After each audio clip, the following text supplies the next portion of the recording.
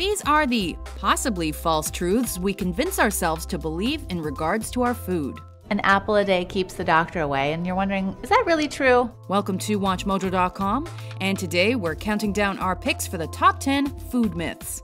At the end of the day, if we compare them side by side, there are pros and cons for each. For this list, we're focusing on popular adages about food or common diet tips, some of which have merit, some of which don't, and some of which do, but not for the reasons you'd think. Then I would probably consider limiting or avoiding gum until the child gets a little bit older. But as always, be sure to consult a medical professional when it comes to your health.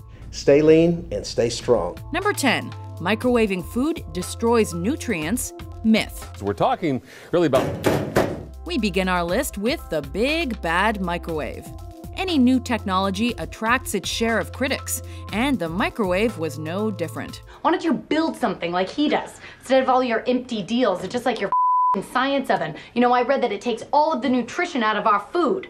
It's empty, just like your deals. It's long been suggested that cooking food this way can rob it of its healthy properties, but for the most part, that's just not true.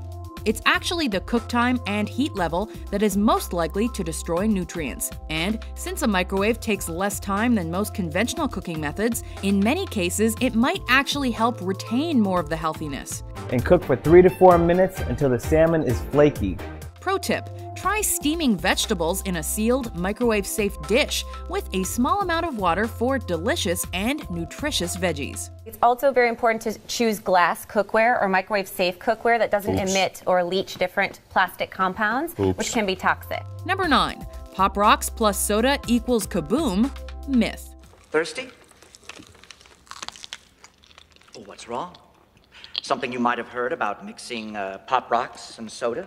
Well, supposedly, your stomach and your intestines, everything first. Coca-Cola hit the market in 1886. Pop Rocks hit the market in 1975. Rumors claiming that ingesting these junky products at the same time would cause your stomach to explode due to excessive carbon dioxide from the combo of the fizzy candy and the carbonated drink weren't far behind. Well, I'm a little afraid. I can't even say it. Well, let me see. Let's all see. Okay.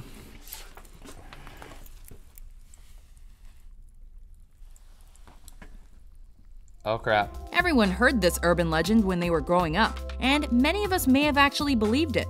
The people of Seattle believed it so much, the U.S. Food and Drug Administration had to set up a hotline to calm them down. There we go.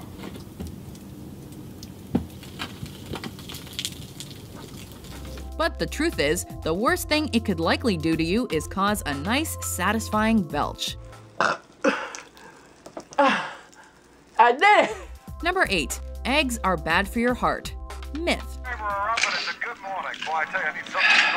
This food factoid has been debated for years. But here's what we know. Eggs contain cholesterol, and too much cholesterol can lead to health problems like heart disease. So how is this a myth? Well, contrary to what you might have been told, eggs are one of the healthiest foods you can consume, as they're full of vitamins, minerals, and protein.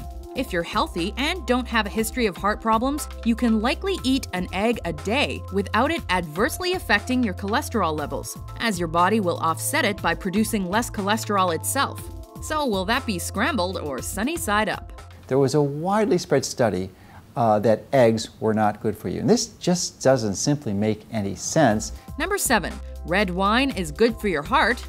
Fact. Nope, I don't care what the scientists say. I'm just gonna keep on drinking. All you wine drinkers out there, prepare to rejoice. Scientists have been studying the connection between wine consumption and heart health for years, after looking at the French diet and noticing relatively low rates of heart disease, even though their traditional foods are fatty. And if they want to drink Merlot, we're drinking Merlot. Oh, no, if anybody orders Merlot, I'm leaving. I am not drinking any Merlot! But it's true. Red wine features heart-healthy properties that can possibly protect against heart attacks or strokes, among other things. However, like most things when it comes to your diet, moderation is key. No. I'm driving. About 2 glasses a day for men and 1 for women is the optimum amount to drink for your health. We'll drink to that. Red wine. It's up to you. 6. A gluten-free diet is better for anyone. Myth. Gluten's a vague term. It's something that's used to categorize things that are bad. You know, calories, that's a gluten. Gluten is a rather new buzzword in the mainstream, but boy, has it gained steam fast. Gluten intolerance is described as the fastest growing food intolerance category, selling over $10.5 billion in the US in 2013 and only growing since then. And while those suffering from celiac disease are unable to digest gluten, only about 1% of the population suffers from it and therefore should follow a gluten-free diet. And your body responds in a lot of ways to it. Stomach pains, swollen lymph nodes, skin rashes, a whole host of things that will progressively get worse as you keep having gluten in your diet. Doctors recommend that anyone without this condition can and should include whole grains in their balanced diet for help with digestion, lower blood pressure and cholesterol, maintaining a healthy body weight, and more. So why is it so bad? Well, it's not. In fact, it's neither detrimental or essential for your health, and there's very little evidence to suggest that cutting it out is the healthier choice for the average person. Pass the whole wheat toast, please. Mom, this bite is better than the previous bite. Gluten! Number 5. It takes 7 years to digest swallowed gum. Myth. Name something you put in your mouth but don't swallow. Amanda. Gum? We've all been there. 1 minute you're chewing some gum, the next something startles you and you swallow it. Better hope your mom's not around to lecture you about how swallowed gum will not be digested by your system for 7 years and will just fester in your gut until it's finally excreted. Okay, gross and patently untrue. While gum has been described as indigestible, that doesn't mean it stays in your stomach. It just means that when you do pass the gum through your system, in the regular amount of time, it'll be in pretty much the same shape as when you swallowed it. You know what? I got gum on my teeth. Gum. But we don't suggest checking it out to be sure. Bubble gum, I got the icky, sticky, ooey, gooey bubble gum. Number 4. Eating turkey makes you sleepy. Myth. Oh, Monica, that was the best Thanksgiving dinner ever. It was so good. I think you killed us. We were surprised about this one too, considering how lethargic we are after Thanksgiving dinner every year. So why do you feel tired after you stuff your face with turkey? A common assertion blames tryptophan, an amino acid found in many meats that's connected to the sleepy time hormone melatonin. But the holiday bird actually contains less tryptophan than a food like cheddar cheese, for example. So experts point to other culprits when it comes to after-meal exhaustion. It's probably the combo of carbs and booze that cause you to snooze. Whatever, bring it on. Joey, those are my maternity pants. No, these are my Thanksgiving pants.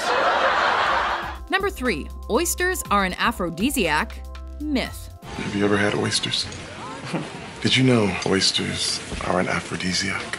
Well, it's probably a myth anyway. The oyster has long been considered a vital food for love, partly because of its vague resemblance to female sex organs, and partly because the legendary lover Casanova was said to eat 50 of them each morning.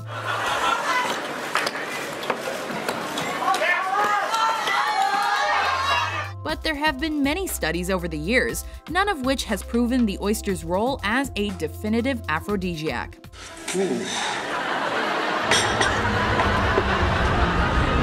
What they have found, however, is that oysters are so rich with zinc and amino acids that they may increase the sex drive. Maybe there's something to this one after all. But no matter how you eat them, they're sure to enhance the romance of your Valentine's Day evening. Number 2. Acne is caused by chocolate, greasy foods, etc. Myth. People think that I eat too many chocolate bars or that I don't wash my face. Call them pimples, call them zits, but whatever you call them, they're an unfortunate part of life, and they often crop up at the worst possible time. My chocolate! My beautiful chocolate! Now, the uninformed might blame things like chocolate or greasy foods for their facial blemishes, while others might cite poor hygiene. But they'd all be wrong. Acne's caused by bacteria, excess oil, or clogged pores, and there's not a ton you can do about it. Chocolate rain. A baby born will die before the send chocolate rain. Stress and hormones may trigger a breakout, as can some medications. And there are even some studies that suggest diet can be an aggravating factor. But all in all, zits are a rite of passage we all must deal with. I'm a zit. Get it? Before we unveil our top pick, here are some honorable mentions. Today, there are over 900 published studies revealing the detrimental effects of aspartame. Migraines are the most reported aspartame reaction. That one's close. A lot of these looking like they're coming extremely close to making contact. Even though artificial sweeteners don't raise your blood sugar, they may put you at greater risk for diabetes. Calories consumed after, say, 10 p.m. won't make you gain weight any faster than calories consumed at 6 p.m. Research shows that what matters is how many calories you eat and not the time that you eat them. The bottom line is to be aware of what you're eating. Margarine can vary so drastically that looking at the label to understand what is or isn't in it will help you make informed decisions. Number 1. Organic food is always healthier. Myth. Organic food is grown without synthetic pesticides, fertilizers, antibiotics, or hormones. Today, it accounts for more than $31 billion in sales a year in the United States. Many people think the organic label gives food some supernatural nutritional value, but it actually refers to the way the farmers grow or raise their products. Is that USDA organic or Oregon organic or Portland organic? It's just all across the board organic. In many cases, organic farming might encourage soil and water conservation while decreasing pollution. It's also more likely to be free of preservatives and synthetic flavors. Now I'm on the inside, looking at my list. Organic chicken, kale salad, and a lemon twist. However, thus far, test results have gone back and forth on whether or not organic food is healthier. If you want to support small farmers and sustainable development, then by all means look for an organic certification. However, an apple is an apple no matter how it's grown. So as long as you're eating a healthy, balanced diet, you should be fine. His name was Colin. Here are his papers, okay? That's great. He looks like a happy little guy who runs around. A lot of friends, other chickens as friends. Putting his little wing around another one and kind of like palling around. I don't know that I can speak to that level of intimate knowledge about him. Do you agree with our list? That is so good. What's your favorite food myth? For more enticing top 10s published every day, be sure to subscribe to WatchMojo.com. You're so funny.